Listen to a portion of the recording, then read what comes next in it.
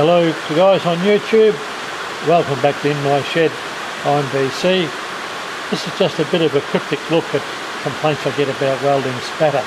It's always the welding wire or that bloody torch you sold me. But this is a collection over the last couple of months in repairs we've had to do. Now this is, in my opinion, the biggest cause of spatter in automatic wire welding. And to verify it, just try varying your voltage 2 volts either side of your optimum and leaving the wire speed where it is, and you'll find you immediately get out of parameters. Well, with connections like these, your voltages are going to be varying more than 2 volts either side. But it all comes down to the operator, how you can leave your equipment get to this state of hygiene. I'm buggered if I know. And even the lead on the bottom right hand side, where the lead was bad and the wire just clamped to the job. Like, come on, get serious.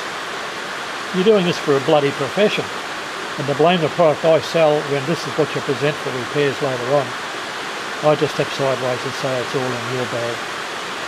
But it is a serious problem, very similar to just throwing your weldment on top of a bench covered in spatter and grinding dust and crap and expect to get a good bloody connection and wonder why the arc doesn't start up well.